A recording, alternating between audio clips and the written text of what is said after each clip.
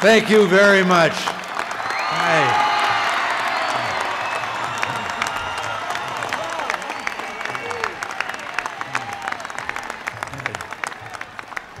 Well, I thank you. It's so wonderful to be in Pennsylvania.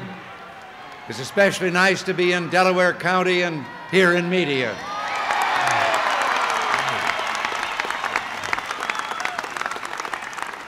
I know that you're aware that one of my most important aides in the White House, Faith Whittlesey, was a county council member here and worked in this courthouse. Yeah. But we're keeping her working in the White House. And it's good to have your fine governor and my good friend Dick Thornburgh here with us. He's a great governor.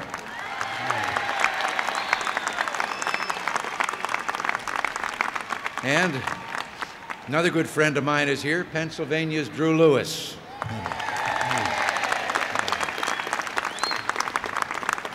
But I want all of you to know how much we appreciate your great representatives in Washington, led by Senators John Hines and Arlen Specter.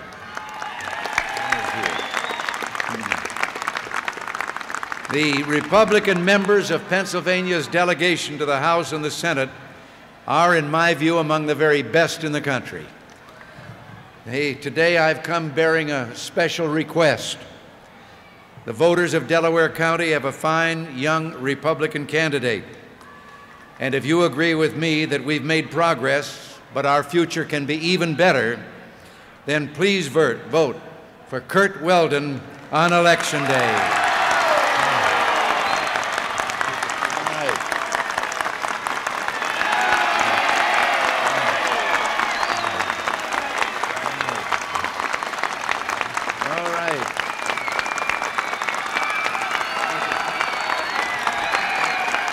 Thank you. All right. Now, we'll keep America, if you do what I just asked, on the new path of hope and opportunity. And to those in the neighborhood of Northeast Philadelphia, vote for Flora Becker for Congress. And you know, just in case there might be some people across the state line or that are listening across the state line, in a neighboring state, same name as the county, Delaware, there's a candidate we need in the United States Senate. He's John Burris.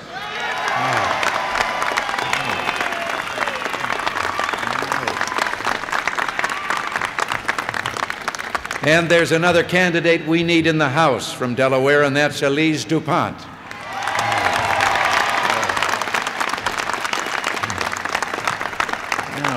You know, I hope to win a second term, but I'll tell you quite frankly, all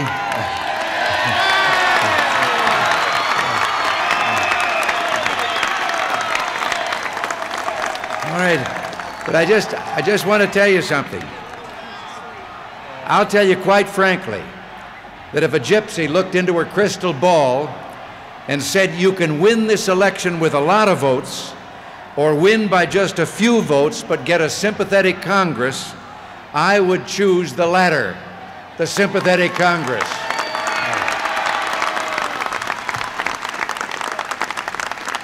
Because if we're to solidify the gains this country has made and continue to move onward with new opportunities for our future, we'll need a Congress that will help us do the job. So please help spread the word and get out the vote, and if you can, well, win those races for the Gipper. Right.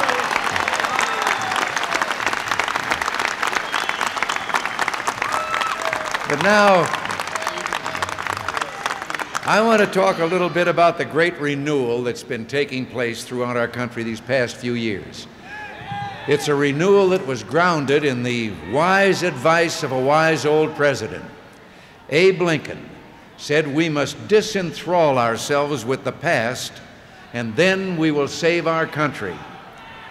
Now, 4 years ago, that's what we did. We made a great turn.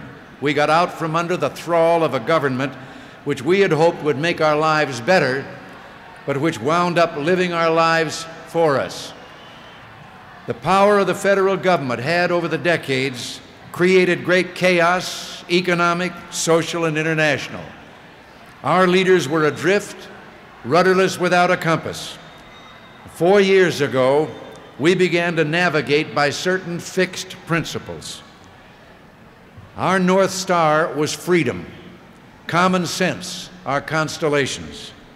We knew that economic freedom meant paying less of the American family's income and earnings to the government, and so we cut our personal income tax rates by 25%.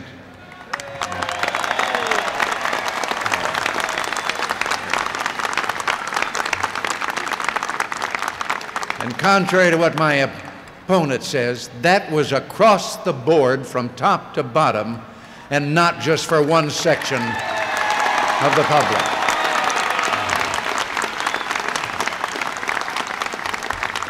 We knew that inflation, the quiet thief, was stealing our savings, and the highest interest rates since the Civil War were making it impossible for people to own a home or start an enterprise. We knew that our national military defense had been weakened, so we decided to rebuild and be strong again. And this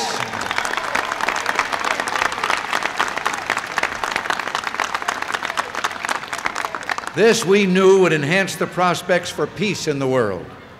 It was a second American Revolution, and it's only just begun.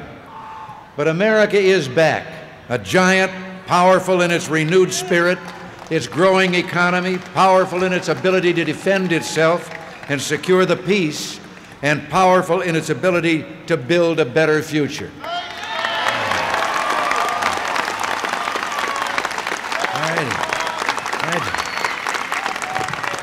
And do you know something? You know something? What I just said is not debatable.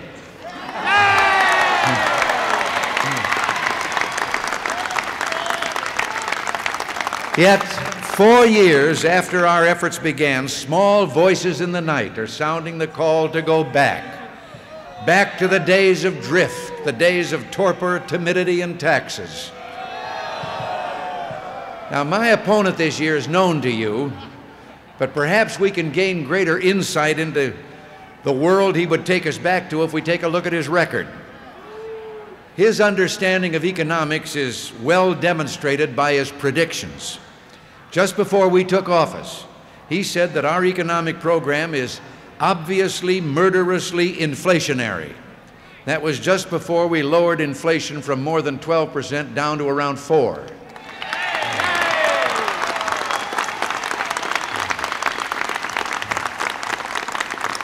And just after our tax cuts, he said the most he could see was an anemic recovery. Now, that was right before the United States economy created more than 6 million new jobs in 21 months and incorporated 900,000 new businesses in the last 18 months.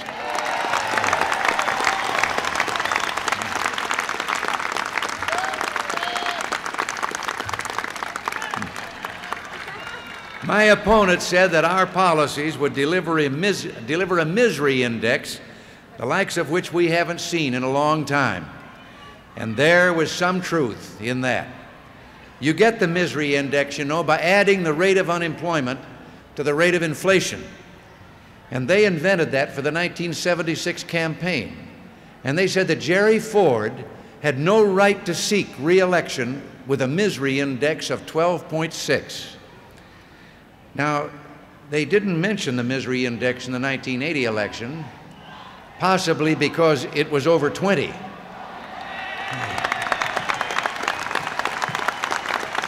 And they aren't talking too much about it in this campaign because it's down around 11.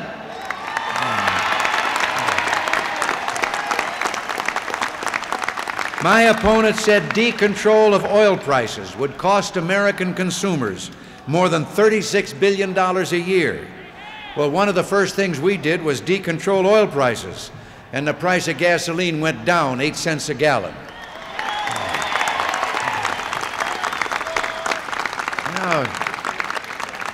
know, I got it figured out. All we have to do to get the economy in absolutely perfect shape is to get my opponent to predict absolute disaster.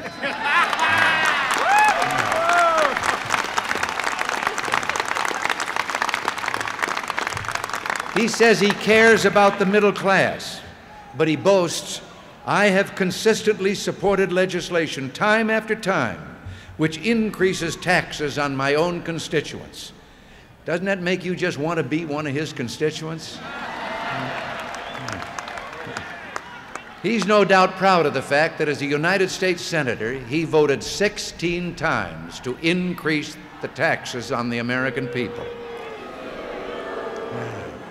But this year, he's outdone himself. Well, maybe he's undone himself, too. He's already promised, of course, to raise your taxes. But if he is to keep all the promises that he made to this group and that, he will have to raise taxes by the equivalent of $1,890 for every household in the United States. That's more than $150 a month. You know, it's like having a second mortgage, a Mondale mortgage.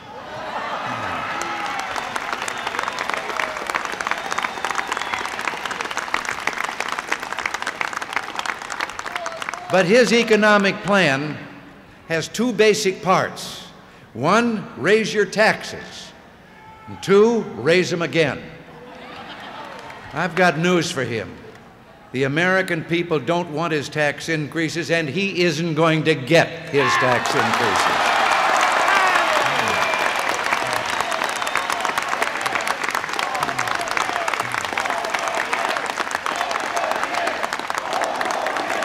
All right. All right.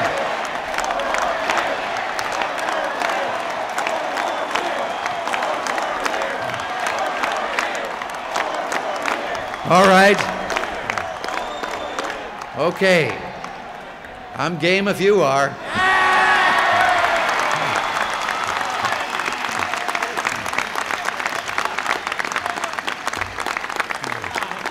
You know, I'm now beginning to see more clearly why last week my opponent said to the voters, "Let's forget about the past."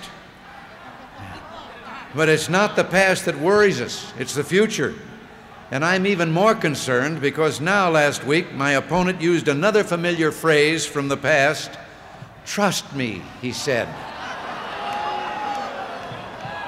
Well, the last time we trusted his administration, they took count them, 5 economic plans and nearly tripled inflation. Well, by contrast, we trusted the people, you.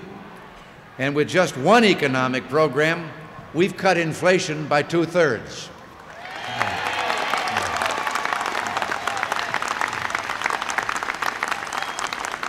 You know, if my opponent's campaign were a television show, it would be, "Let's make a deal." You get to trade your prosperity for the surprise he has behind the curtain. Now, if his campaign was a Broadway show, it would be called Promises, Promises. And if his administration were a novel, a book, you'd have to read it from the back end to the front in order to get a happy ending.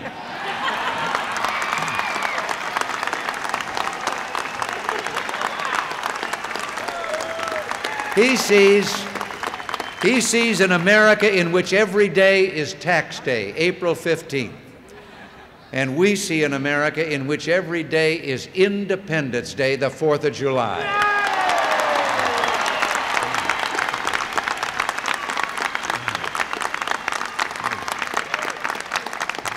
We want to lower your taxes and everybody's tax rates so that your families will be stronger, our economy will be stronger, and America will be stronger.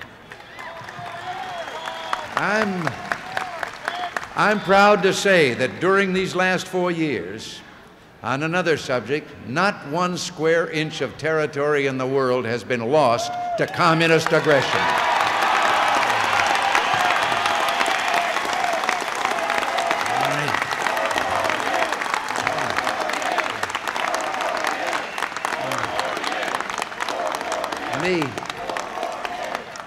The United States is more secure than we were 4 years ago. And yet, my opponent sees a different world.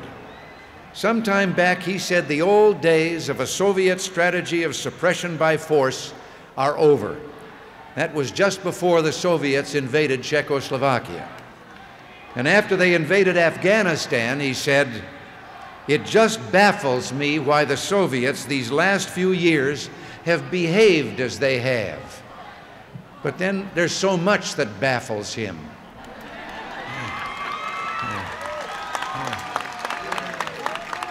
1 year ago, we liberated Grenada from communist thugs who had taken over that country.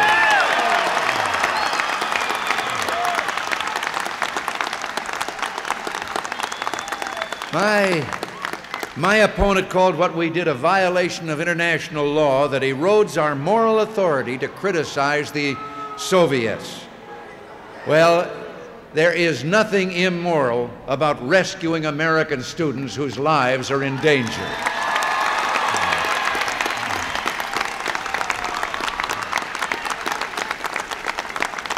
But by the time my opponent decided that action was justified, those students were long since safe at home. After the Sandinista revolution down there in Nicaragua, he praised it by saying, "Winds of democratic progress are stirring where they have long been stifled." But we know that the Sandinistas immediately began to persecute the genuine believers in democracy and to export terror. They went on to slaughter the Mosquito Indians by the thousands, abuse and deport church leaders, slander the Pope, and move to kill free speech and practiced anti-Semitism. Don't you think it's time for my opponent to stand up, speak out, and condemn the Sandinista crimes?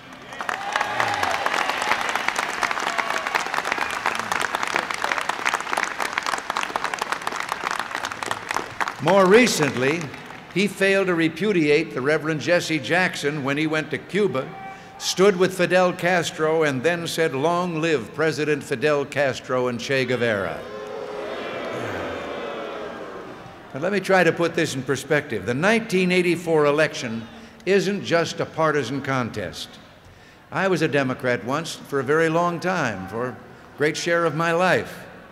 But in those days, Democratic leaders weren't the blame America first crowd. Its leaders were men like Harry Truman, men who understood the challenges of their times. They didn't reserve all their indignation for America. They knew the difference between tyranny and freedom, and they stood up for one and damned the other. To all the good Democrats, and I hope there are many present, who respect that tradition, I say you are not alone. We're asking you, those of you who have found out, as I found out for myself, that I could no longer follow the leadership that had taken over that party, we're asking you, come walk with us down the new path of hope and opportunity.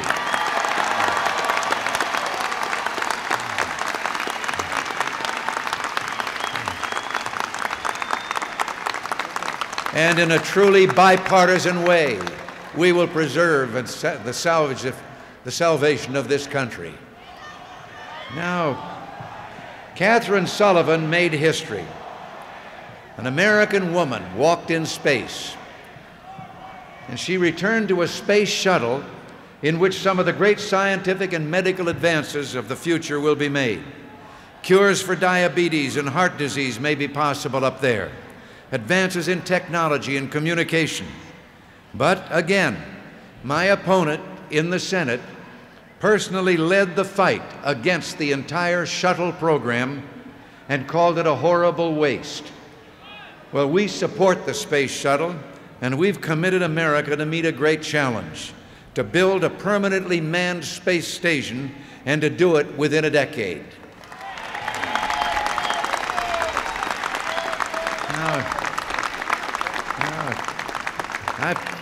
I've probably been going on too long here, and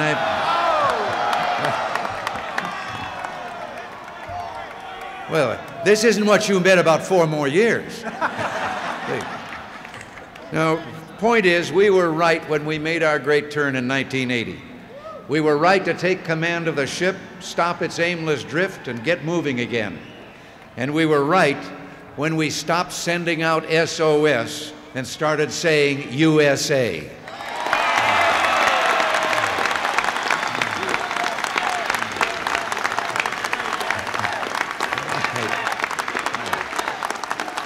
All right. The United States of America was never meant to be a second-best nation. Like our Olympic athletes, this nation should set its sights on the stars and go for the gold. Now, if America could bring down inflation from 12.4 to 4%, then we can bring inflation down from 4 to 0.0%. If lowering your tax rates led to the best expansion in 30 years, and I think it was the key in that expansion, then we can lower them again and keep America growing into the 21st century.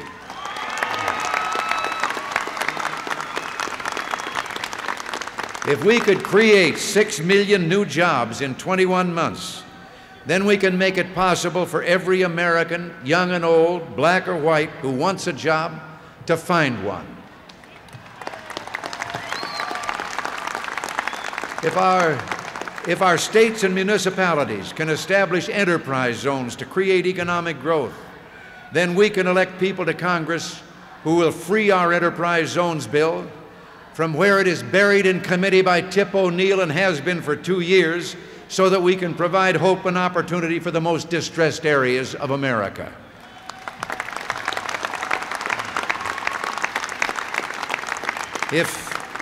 If we can lead a revolution in technology and push back the frontiers of space, then we can provide our workers in industries old and new all that they need.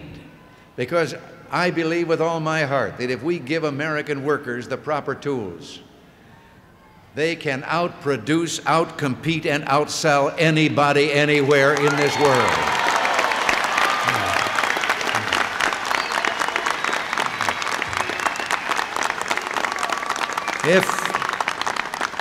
If our grassroots drive to restore excellence in education could reverse a 20-year decline in scholastic aptitude test scores, which it did, then we can keep raising those scores and restore American academic excellence second to none.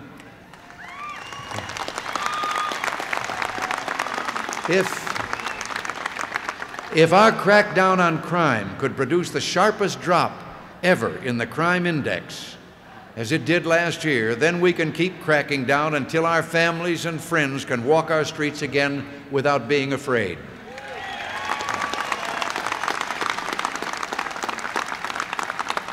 And if we could reverse the decline in our military defenses and restore respect for America, and we have, then we can make sure this nation remains strong enough to protect freedom and peace for us, for our children, and for our children's children.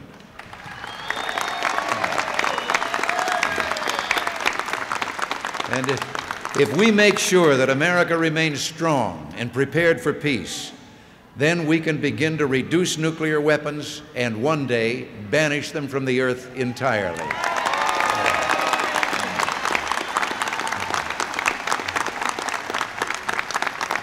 Every once in a while in a crowd like this, I see some signs I assume are unfriendly that refer to nuclear weapons and so forth. Well, let me tell you something. I have said to a number of legislatures, to parliaments in countries around the world, in Asia and in Europe, I've spoken to them, and in every time I address them, I have said, a nuclear war cannot be won and must never be fought.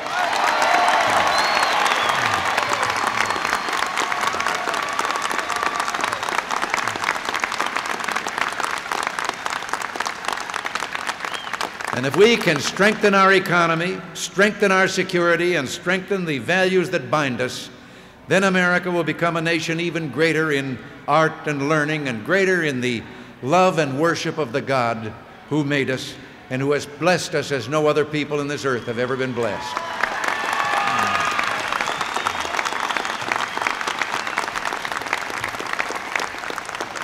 But right now, I want to tell you something I've seen all across the country, and I see it here again today. To the young people of our country, let me say that you are what this election is all about.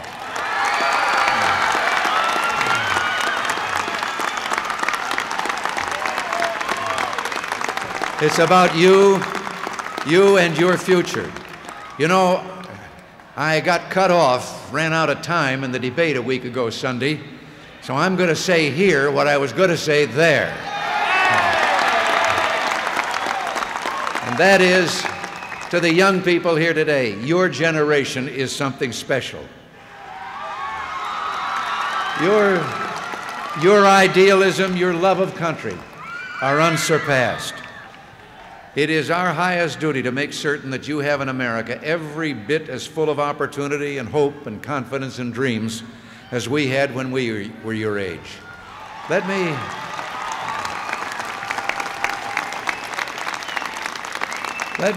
me just speak to some others here. My generation, and then there are a few other generations between mine and yours, you young people.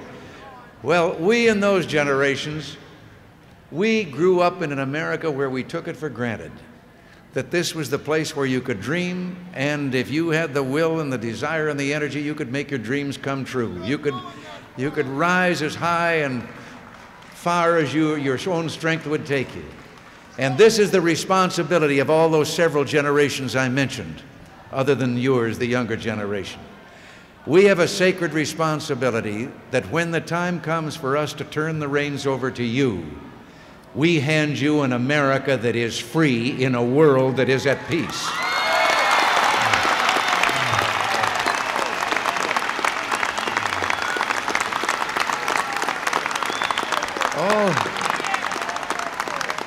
All of us together are a part of a great revolution, and it's only just begun. America must never give up its special mission in the world, never. There are new worlds on the horizon, and we're not going to stop until we all get there together. America's best days are yet to come.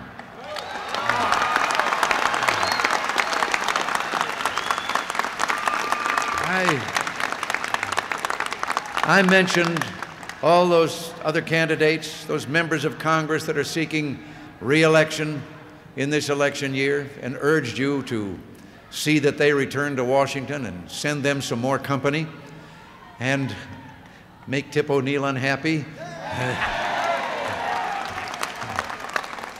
But also, I've been trying very hard not to read the polls, and don't you read them. President Dewey told me we must never become overconfident. So get out the vote.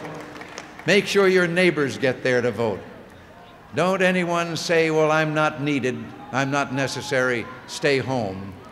I know of elections that were lost by less than 1/2 a vote per precinct in this country. So turn out and vote. But then I want to just ask you something else. You have honored me beyond anything I ever dreamed in my life. Honored me by allowing me to serve you for these last 4 years. I ask your support, I ask for your votes and your help for 4 more years.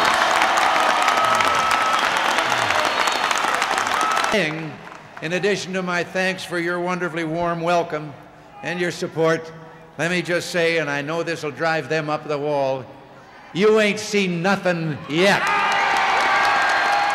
All right, thank you.